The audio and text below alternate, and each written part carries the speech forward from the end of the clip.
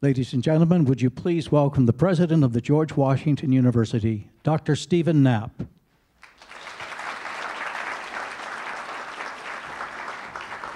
Good afternoon. It's a pleasure to welcome you to the George Washington University, where we are honored to host today's conversation, a preview event for the 2013 Fortune Global Forum, which this year will be held in Chengdu, China. Each year, the forum brings together chief executives and global thought leaders to discuss international commerce and other global issues. This year, I'm delighted to announce that the George Washington University will become the first and so far the only educational partner for the Fortune Global Forum. The forum will provide access to our students and faculty and alumni to some very important content that's developed there, but also Fortune will have access to our faculty expertise. And it's now a pleasure to introduce today's speakers for this preview event. Henry, better known as Hank Paulson, was sworn in as the 74th Secretary of the United States Department of the Treasury on July 10th, 2006. As Secretary, he was the President's leading policy advisor on a broad range of domestic and international economic issues. In 2011, he founded the Paulson Institute, a nonpartisan center at the University of Chicago committed to promoting sustainable economic growth and a cleaner environment. Before he entered public service, Secretary Paulson held several leadership positions at Goldman Sachs, including that of Chief Executive Officer. Secretary Paulson has long advocated the building of a stronger relationship between the United States and China. While at Goldman Sachs, he established the firm's China presence, and promoting collaboration between the world's two largest economies has been a core focus of the Paulson Institute. He has written numerous articles on U.S.-China relations, served as co-chairman of the Nature Conservancy's Asia-Pacific Council, and supported research on Chinese investment in the United States. Andy Serwer was named managing editor of Fortune in October 2006. His responsibilities include overseeing Fortune magazine and Fortune.com, with a combined audience of more than 11 million readers, as well as Fortune digital media and Fortune's conferences, including the Global Forum. Under Mr. Serwer's tenure, Fortune was named to both Adweek's Hot List and Ad Age's A List in 2012. In 2010, Fortune won the Society of American Business Editors and Writers Award for Best in Business General Excellence. That year, the magazine also received a Loeb Award and a New York Press Club Award for its 2009 reporting on Bernie Madoff. Mr. Serwer joined Fortune in 1985 as an intern from Columbia Journalism School and went on to serve as a reporter and editor of stories on Wall Street, investing, information technology, and entertainment. He is a regular guest on MSNBC's Morning Joe and CNBC's Squawk Box, and from 2001 to 2006, he served as the business anchor for CNN's American Morning. Ladies and gentlemen, please join me in welcoming Secretary Hank Paulson and Mr. Andy Serwer.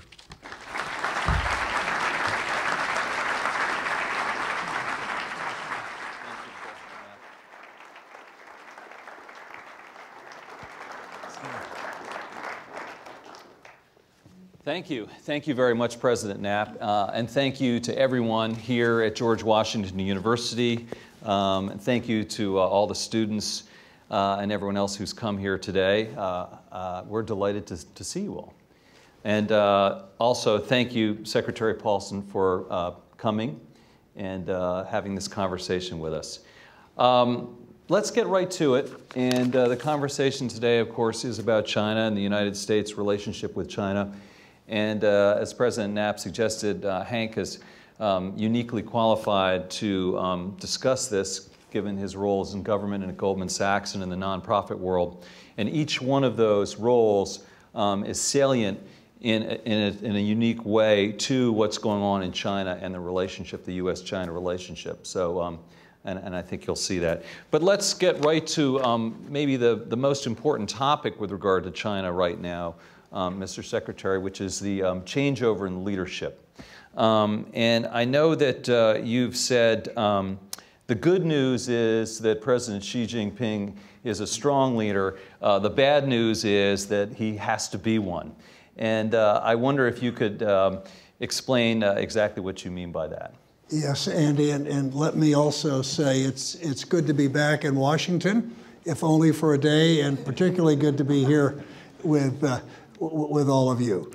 And Andy, you stole my line there. You know yes, he is. He's a strong leader, and they have a strong leadership team, and we can talk a little bit about that. But I think they've got some real challenges, and that this leadership team is going to be tested by challenges domestically and internationally over the next 10 years. You know, managing that economy on the scale that they have to manage it, and given the pace of change, it's just unprecedented. Their current economic model, I think, is running out of steam. So I think they need to reinvent that. He has some other major challenges. You know, he's got he really needs to make some big changes on governance. To institute the rule of law, which is very necessary for continued business and economic and political success. The environment is a big area of concern and protest, and so needing to address the dirty air, the dirty water, corruption. Again, which is infuriating a lot of Chinese, particularly over issues like property rights and so on, is a big challenge. This leader is, I think, particularly strong. The Standing Committee, which is the senior leadership group of the party, the Standing Committee of the Politburo, is now 7 rather than 5. It's going to be much easier to reach consensus. Xi Jinping, the president, and Li Keqiang, the premier, are the only 2 members that are not term limited, so they will be there presumably for 10 years. The other 5 are really good at getting things done, and expectations are very high in the country. You would have to sort of look back and just remember how high expectations were here after President Obama was elected. That they're high because there's a general perception, which I agree with, which reforms had stalled for at least 5 years, and there's a lot to be done. They're high because his leadership style is very appealing, very different. He speaks extemporaneously. He's said that when people meet with him, bureaucrats aren't to come in and just read talking points. That he is really spoken out against some of the abuses of power and some of the perks. He wants to do away with so many of these motorcades that disrupt traffic. You're not to have sumptuous entertaining.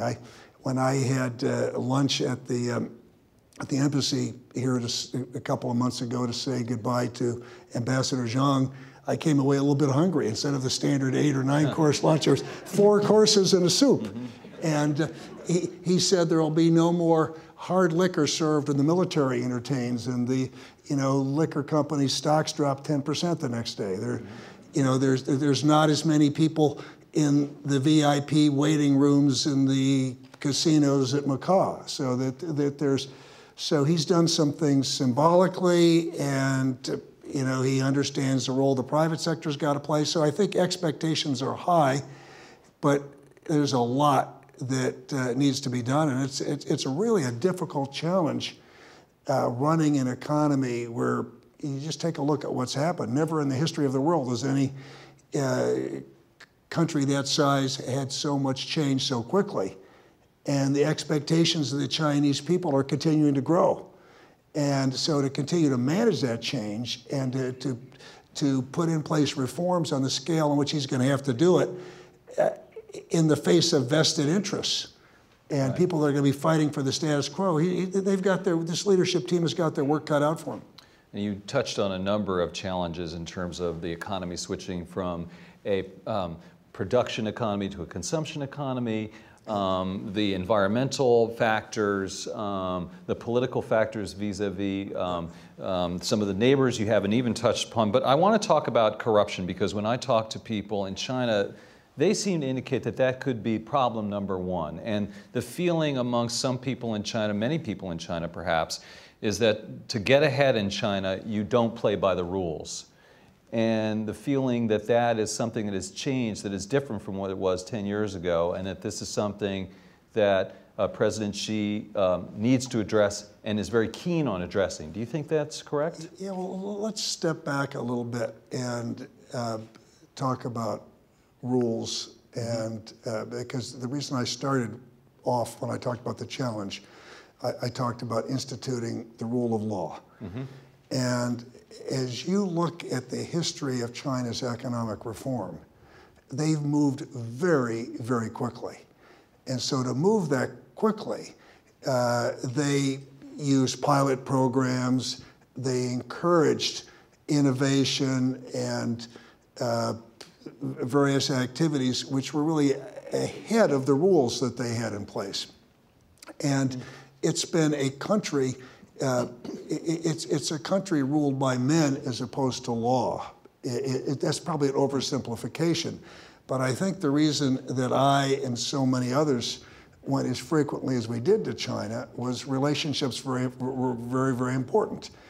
But the country is now at a size and a scale where for them to be successful, they are going to need to engage in institution building, whether it's, and to be able to implement, to be able to not only have laws in Beijing and rules, but to be able to implement and enforce those rules across a wide range of areas, you know, from the environment to various, you know, the securities laws and so on.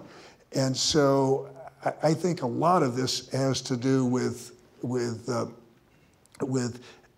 not just rules and institutions, but it has to do with good governance and transparency. And I really believe that the only way for this to work is both the leaders and citizens have got to be invested in a rules-based system. So now you come to corruption because this is a serious problem, and it is infuriating people. And I would say the biggest source, you know, of anger, you know, there are a number of sources, but one of the biggest sources has to do with property rights and municipal officials taking, you know, selling land, which is one of the big financing vehicles for urbanization. But going after that corruption, the head of the disciplinary committee and a member of the standing committee is Wang Xishan, right, who we know well here. He was my counterpart with the SED. He's been one of the top economic reformers in China. He knows how to get things done. The SED was the strategic. Yeah, right. Excuse me, the Strategic Economic Dialogue, and so he's a doer, and this is not an easy challenge because right, you have to go after it. I'm sure, looking at it systemically, and then they're going to need, and they already have had some very well publicized examples, you know, in terms of government officials and business people. And so this is a significant problem, and Xi has said it's a significant problem, and they're taking it on. And it's not just in China. They just say in much of the developing world, this is a significant problem. Perhaps it gets magnified by the rate of growth and it gets magnified just because China is so large. But don't think that there's more corruption in China than there is in India, for instance, or it's just or many other places in the world. But because China is such a big engine in the world economy, and is and there's so much change there that it's a huge issue. I do have questions from all of you, or some of you, that you've submitted, and we will get to those. But there are a lot of other things we want to touch on first. Sustainability, I mentioned, is something that you're very keen on. It's something that is really the focus of the Paulson Initiative and the Paulson Institute. Having a sustainable economic growth plan, a model perhaps, or advising China and the United States on how to implement sustainable economic growth. And we hear about the environmental problems in China, Mr. Secretary, and I'm frankly a little bit surprised that they haven't been addressed quicker, and I think I share that feeling with maybe some others. And in fact, the problems seem to be getting worse over the past couple of years and accelerating over the past couple of months. Of course, the pollution in Beijing, the dead pigs in the river in Shanghai, and then seeing stories in the paper this week about these problems. What will it take for China to really begin to address it? It seems at some point the cost of not doing anything will exceed the cost of sitting still, or of changing it, I should say. Now, Andy, as you said, the Paulson Institute is a think and do tank. It's not for profit, and it's focused on U.S.-China because we are the two biggest economies in the world, biggest consumers of energy, biggest emitters of carbon. And so a lot of it is focused around, our focus is on, having economic growth and having it be sustainable, everything from investment in the U.S., encouraging Chinese investment in the U.S. that leads to more jobs in the U.S., to leadership practices, best practices in business for the leaders of the state-owned enterprises and other big companies in China that are seeking to become leading global companies. And then a big part of it is focused around sustainable urbanization, because that will be, in my judgment, the biggest economic event of the first part of this century, with another 300 million Chinese to go to the cities. And that's going to be a driver of economic and environmental outcomes. And you're right, we need a new model of growth. And let's get to your question specifically about the environment. Because as I explain it to people, the Chinese have done some extraordinary things in terms of the amount of investment that they've made in alternative sources of energy, clean technology, the largest user of wind. They're going to be a huge user of solar. They've invested, they've got a big percentage of the manufacturing capacity of solar in the world. They've shut down many more dirty power plants than we have.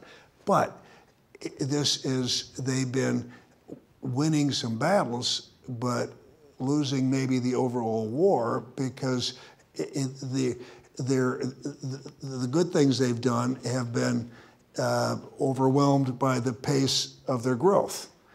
And I think they now recognize it's the public is demanding it, and also growth, sustainability. I think is to many people just been a buzzword, and I think people are beginning to really understand that the growth model isn't sustainable. I mean, what's another point of GDP worth if people are dying from dirty water, dirty air? There's all kinds of estimates about what the drag is on economic growth from the dirty environment.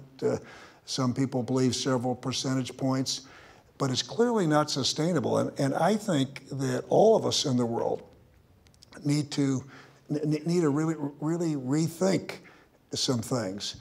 Economic growth and environmental protection are not at odds. They're opposite sides of the same coin if you're looking at it on a longer term view and you're looking at longer term prosperity. And I think the Chinese and all of us need a new economic framework that basically says we need a model of economic growth that lets us increase our standard of living while recognizing that the scarcity of resources, natural resources, and not undermining the ecosystem and the environment we need for our water, for our food, for the air we breathe, for energy. And I think we're close to the tipping point globally in these issues. And of course, the Chinese are focused on this big time, and they need a new model of urbanization. And I believe they will achieve one, and that's really why I'm spending the amount of time I'm spending there. Do you get the feeling, though, that the alarm bells have gone off recently? Yes, I think, well, first of all, that they've been focused on this for some time. They understand it. But what you've seen with this, the dirty air has gotten a lot of attention. And of course, the air in Beijing is dirty. Largely because there's a cold winter, and you've got these migrant workers who don't have the same economic benefits that others have in China. There's something in the neighborhood of 300 million migrants from the farms that come to the cities, and they don't have the same economic benefits, they don't have the same education benefits. And to keep themselves warm, they've been burning dirty coal, or coal, which is the cheapest coal they can find to stay warm. And if you look more broadly, I spend a lot of time with people that are my contemporaries, and some of whom discount climate change. Mm-hmm. And when you're looking at 50 degrees below in Russia, snowing in Istanbul, burning tires to stay warm in Kuala Lumpur, the coal in Beijing, I think that that this is a serious global problem, and I don't think we can solve this in the U.S. alone. The only way you're going to solve it is developing new clean technologies that can be rolled out on a cost-efficient basis in scale in the developing world, and particularly China. Does migrant workers or the coal, not just cars and not just coal-fired power plants? Oh yeah. See, okay, when you not say, to belabor this, when you say, but I just say this to say because I'll get to it. When you say what are the things that China needs to do in terms of the economic model for reform, you started off by saying, which is true, they need to move to more domestic growth and bigger services sector, less reliance on exports and heavy government investment in infrastructure and resource-intensive exports. But they also need to normalize the labor market, which is a tricky thing to do, because but if they do it, and if they take the restrictions off, the migrant workers as they go to the city, and if that's done properly, there will be a consumption dividend. So they've got to do that. That's probably the second thing I'd say they need to do. The third thing I would point out, which we've talked about, is to deal with these environmental issues that are so tough. They also need to continue the reform of the state-owned enterprises, and they need to reform the financial markets, which we've talked about, and then this urbanization. They need a new model for urbanization where they're going to continue to be able to this process on a magnitude and scale which is unprecedented, and do it where they minimize some of these social, environmental, and economic stresses. And big part of that will be municipal finance, because right now they're overly reliant on land sales, taking the farmer's land, selling it, and opaque means of finance. And so you need to come up with a system where mayors and governors have got their own budget, and it's transparent, and they've got authority. So they've got a lot to do. All right, let's switch over to another difficult subject, quite frankly, which is hacking. A tricky subject when it comes to U.S.-Chinese relations. So I guess there's a couple questions. Is the Chinese government behind hacking the United States, institutions in the United States, companies and government? If so, how bad is it? And if so, how should the U.S. respond? Okay, well, let me start with a little background. So first of all, I think all governments engage in intelligence gathering vis-a-vis other governments. So the big point of friction and tension comes when a government or a company gathers intelligence, through hacking, gathers intelligence trade secrets from U.S. companies, and that's the point of friction. And here I start off by saying, I think it's really important for all companies to do everything they can to protect themselves and against cyber theft of all kinds, and it's also the responsibility of their government to help ensure that this economic security. Now, so now let's move to China. This is a major area of tension with China, and rightfully so. We desperately need some international, some global protocols and ways of enforcing this. And we need to find common ground with China on these things, because it's in everyone's interest to make sure that economic security is maintained. Now, as I look at it, the Chinese have the same strong interest that we do and every other major nation has in preserving our global economic system and not have it collapse because we can't agree on rules to enforce economic stability. So this to me is something that is a really important area. So what do you think, just to follow up on that, do you think that the Obama administration has been slow to criticize China, call China on this, I guess you should say, but recently they did. Do you think that's an appropriate response? Well, I think the Obama administration is clearly got a responsibility to help our companies protect their intellectual property and their trade secrets. And I think as we look at what we need in this country, we need, I think, stronger laws. We need to be able to enforce the laws. I think businesses need to do a much better job of hardening their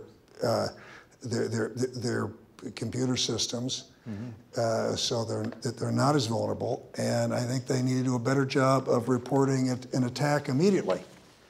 And then we need the laws, and we need to enforce those laws. Okay. In your book, On the Brink, and by the way, I should let everyone know that you're working on a new book about China, which will be out in a year or so, something like that, right? Early next year. Yeah. In the meantime, everyone should have read, I hope, your first book. I believe it's your first book, is that right? Yep. On the Brink, yep. Which is about the financial crisis. And one point that I pulled out of that I thought was kind of interesting was in September of 2008, things were bad, obviously, deteriorating very fast here in the United States. And you notified then Vice Premier Wang Qishan and to sort of give him an update, I think, about what was going on here. Yeah. And you kind of warned him, and you said, but maybe things are okay. And he said, well, actually, Hank, maybe things could get worse, so be careful. He kind of warned you back a little bit, which I thought was a fascinating interchange. But that led me to the question, how and how closely do the Chinese monitor the U.S. economy? Well, I think that, of course, they monitor it carefully, that they were highly reliant on exports. And I think that the financial crisis was the first wake-up call they had. I think the second one was the European crisis. And I think now they just really understand that, you know, what's their economy, $8 trillion now, and if you look at Europe, the U.S., Japan, that's 35 trillion. And so they just can't insulate themselves against what's happening in the broader world when they're as reliant as they are on exports. And so I think that's another reason why they're working so hard to have more domestic-led growth. But yeah, the Chinese were quite aware of what was going on because they, as you know, were big investors in Treasury securities. They're the largest holder of our treasuries. They were the largest foreign holders of Fannie Mae and Freddie Mac securities. So they had a big interest. And frankly, I think that the relationships we maintained and the level of trust we built up through the strategic economic dialogue really it led to a very constructive relationship. And they behaved in a very responsible way throughout the crisis, and we communicated frequently, and even to the point that when George Bush made a very important decision, which was to when he called a global leaders meeting to deal with the crisis. He made a decision to go with the G20. You know, heretofore there, you know, you had the G7 finance ministers, the G8 leaders, and there was a G20 group that was finance ministers and central bankers. So he decided that the G20 was much more representative of the global economy. But he rightfully had some concerns and said, well, would there be a constructive outcome?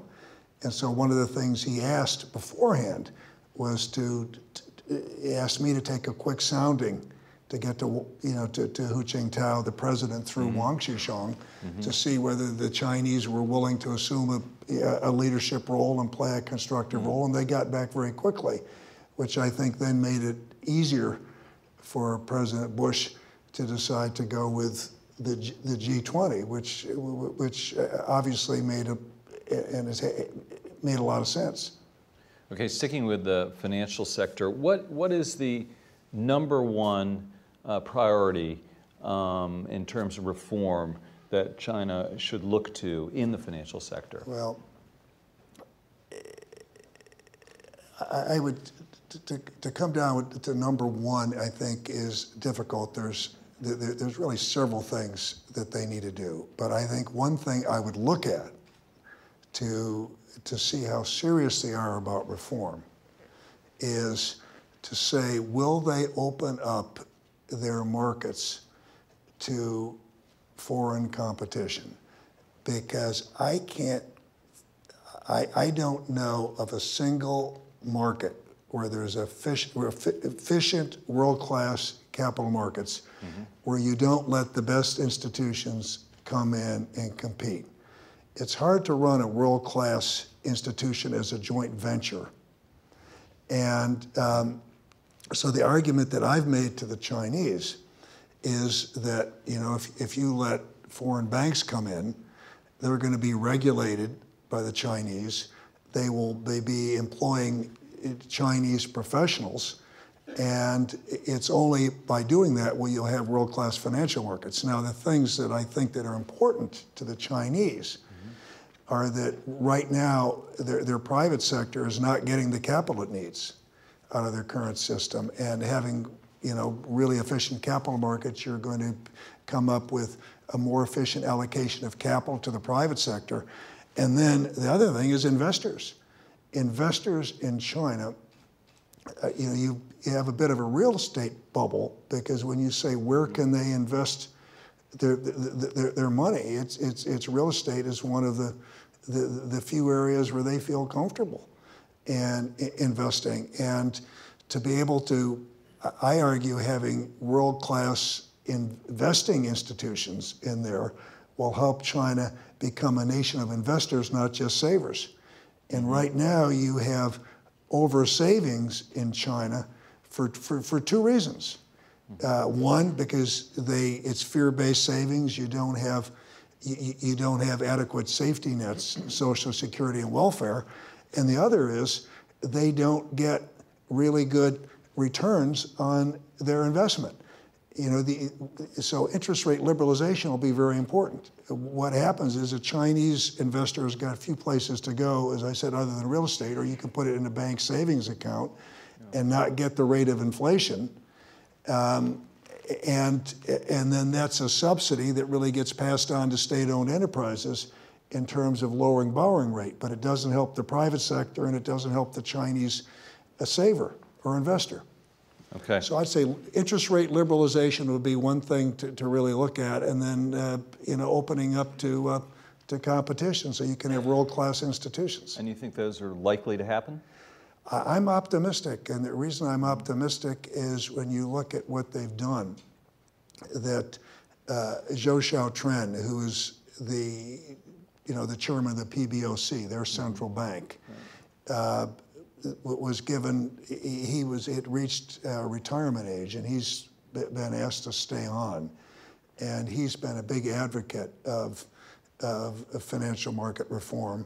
Lo Jiwei, who again is a real reformer, worked with Zhu Rongji in the old days, is now the Minister of Finance. And the Chinese SEC, the CSRC, is going to be chaired by a man named Xiao Gong, who had been previously, I know him well, he was chairman of the Bank of China. And again, I think these are all very knowledgeable professionals, pro-reformers, and I think they've got, but it remains to be seen, because I would say in anywhere you have success, a certain amount of success, there's resistance to change. And so I would just simply say we have it in vested interests. We have it, a very different system, but we have vested interests in our system. They've got vested interests in their system. And so they're going to be anti-reformers. I want to switch over to some questions from the audience. This is one from Luis. And he asks, what are your thoughts about the recent Apple-China dispute? Do you think it was necessary for Tim Cook to issue a public apology to the Chinese people? Well, Luis, I read the same Wall Street Journal article and Financial Times article you read, but so let me put it in perspective. China is a huge market, and U.S. companies and all sorts of companies are benefiting greatly by participating in that market. So Apple historically had looked at China as, it's sort of the factory of the world. And so Apple, computers, iPhones, and so on were assembled in China and sold, in the U.S. and around the world. But what's happened with economic growth and greater prosperity in China, it's become a big end market. Right. And so I think it's well over $20 billion of sales this year. It's their fastest growing market. Some people think it's the fastest market for smartphones in the world right now. And so Apple's got a big percentage of, got a big stake in that market. And I think what you're going to see is foreign companies, and there's a good number of U.S. companies and other foreign companies that have got leadership positions, that they're going to be under a lot of scrutiny. They're going to be held to a very high standard by regulators. I'm not saying all of this is fair, but I would tell you when the Chinese look at what happens to some of their companies in the U.S., that they don't always think it's fair. And I would say that, that this is I would say the good news for Apple and for the U.S. and for the Chinese and for the world is that that's our fastest growing export market, that's a market that's growing very quickly, and it's very important to Apple. And you know, what happened was they were criticized on state TV. They started off arguing that their customer service and, you know, their business norms were the same in China as elsewhere. And at the end of the day, you know, Cook ended up apologizing, and this is a big, important market. Okay. This is a question from Zheng Zhai, I hope I'm saying that right, a GW graduate student. There are two questions here. I think you may have touched on the first one a lot, but you can answer both of them if you'd like. Do you think China needs to make political reforms in order to achieve sustainable economic growth? And the second, what's the next most important economic growth engine for China in the next few decades? Maybe the second one's something you'd want to... Okay, well, I'd say, first of all, I didn't talk about political reform. Okay. I talked about, so I do believe that, and I've always believed that economic reform, economic freedom, greater economic integration with the rest of the world quite naturally will lead to more personal liberties, which it has over time, and a political reform. Now, the Chinese political system is still evolving. You know, the last transition, the one before this, was the first time when it went to Jiang Zemin that a sitting leader didn't select his successor. This was the second one. You know, I think the way to understand China is they look through the lens of political stability. So when making any tough decision, whether it's in international relations, whether it's in economic issues, environmental issues, whatever, they're going to say, what is the path that's going to give us the greatest stability? And the argument that I make is speeding up economic reforms and political reforms rather than undermining stability is going to be the quickest path to stability. And I believe that will be the case, it'll be proved to be the case of political reforms. And there's a lot of discussion and debate in China how the political reforms will take place.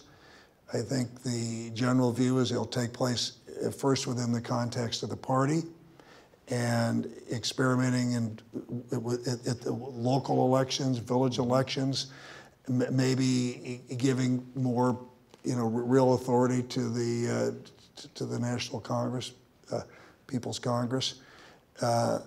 So yeah, I do believe that's another challenge, and I believe that for economic, you know, for real economic stability, it's going to, you know, continued political reform will be necessary.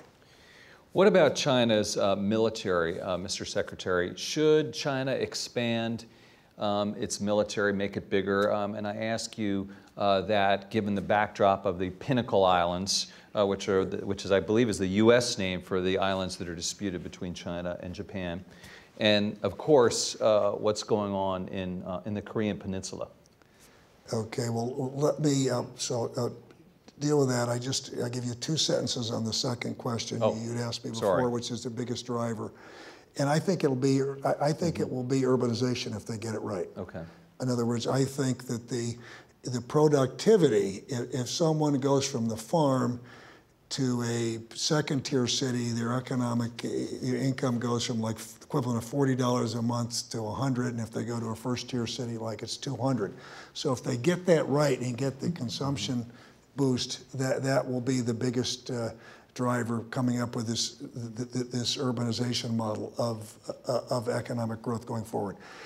Okay, so you've got a bunch of questions in there. Yeah. Okay, so I did. Threw them all in. So whether China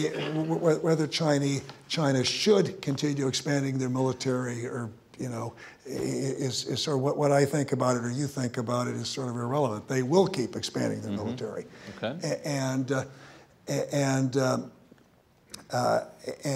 from their perspective, our military is, our military spending exceeds the top 15 countries put together. Right. Now, so I always explain to them and to everyone, it's important for us to be strong in Asia and around the world economically, diplomatically, and militarily, and that our presence in the Asia Pacific has been important for a long, to everyone, including China, because it's assured stability, and you've got this trade and economic cross-investment and growth that's benefited all of us.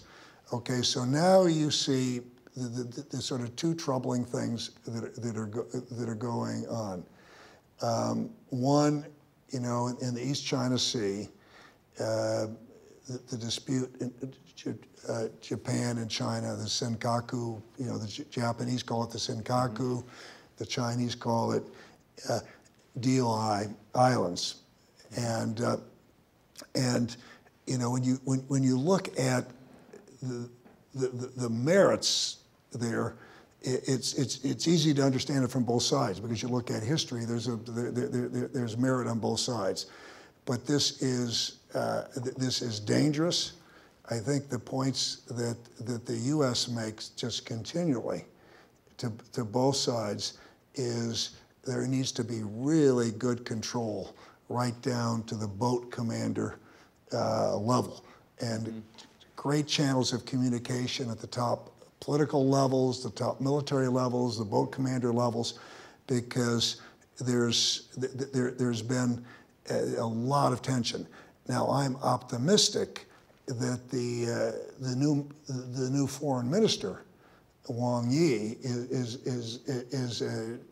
is someone who speaks Japanese, is a Japanese expert, and that he's selected to go into that role, and and that they will and that both sides will be able to de-escalate, because this stability is just totally necessary for the kinds of economic growth that Asia needs and the world needs, and for the stability in the region. And then, of course, in the South China Sea, that's a different, because this is territorial. China has territorial disputes with just about everyone: the Philippines, Vietnam, Indonesia, and then various countries have territorial disputes among themselves. And there, we don't take sides. We just simply say, listen, it's just unacceptable, as it is in the East China Sea with the Japanese, that these be resolved peaceably, not with force, the threat of force or coercion, that they be resolved peaceably, and we need some solutions in both the South China Sea and the East China Sea. And Korea? How long is China going to let that situation continue to go? Korea, again, I'm reading the same newspaper as you are, but from looking from a vantage point of watching it closely and watching it when I was Treasury Secretary, in one respect, this is, although this is a more extreme, virulent form, but it's of North Korea's customary, disruptive, outlandish, threatening behavior. So this is a worst form of what we've seen. Number one, and now you've got to take it seriously when you've got a rogue state developing nuclear weapons. And I look at this with your point, right in your question. This is a case in point of why the U.S.-China relations are so important. One of the reasons, when I talk about it, I say it's hard to think of any major problem in the world that isn't going to be easier to solve if the U.S. and China work together, and isn't going to be much more difficult to solve if we're at odds with each other. And so I think when looking at almost any problem, one way we should think about it is, what does it take to get China aboard?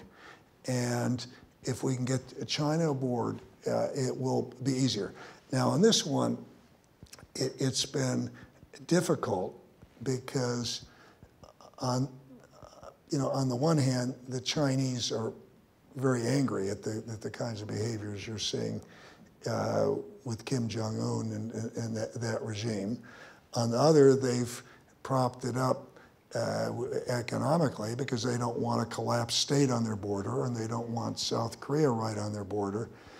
And so the way I tend to think about it is highly important that we be communicating regularly and doing contingency planning in terms of how to deal with the worst outcomes, because at the highest level, we have the same interest, which is peace, stability,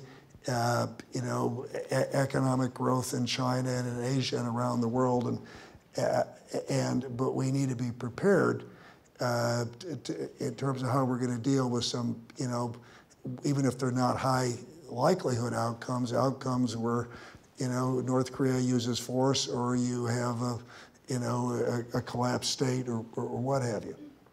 We're out of time, but I do want to ask you just one more question from the audience, and that is, what potential role, if any, do you see for international students and Asian Americans in bettering and strengthening U.S.-China ties? Well, that's a great question, and I would start off by saying the reason that I've set up the Paulson Institute is I believe there are going to be ups and downs in our mutual relationship based upon what the issues of the day are in Beijing or in Washington. But we need, and to come back to Andy's point, one of the disturbing things about military, relations with China is our two militaries don't like each other that much, and we don't have the same level of trust that we have in the economic arena. The economic arena, there's tension, but that's the good news. 40 years ago, we didn't have economic relations with China. We had no tensions. You always have tension with your trading partners, but if there's problems, there's all kinds of trust and channels of communication. So we need ways of getting our two militaries to work together on humanitarian missions, or, these dialogues, which we're pursuing, need to work better. But there's nothing like students, and the more knowledge we have of each other, the more we know about each other, the more we'll trust each other, the more we'll like each other, and you don't make adversaries. It's hard to make it become an adversary of someone you understand, and one of the biggest problems we have is we have very different systems and very different cultures. And one of the things at the United States we don't do particularly well is understand others' cultures and their systems. We're so proud of our system and the way we are. We think what we have in every way is what's best for every other society. So having American students spend time in China, get to know Chinese, and vice versa, and this is growing quickly, I think is very important to U.S.-China relations going forward. Great. Well, I think that's a wonderful note to end on, and obviously I think we covered a lot of ground, much more to talk about, but we'll have to save that for another day. So please join me in thanking Secretary Hank Paulson, Treasury Secretary, and thank you to everyone here at GW. Thank you very much. Thank you.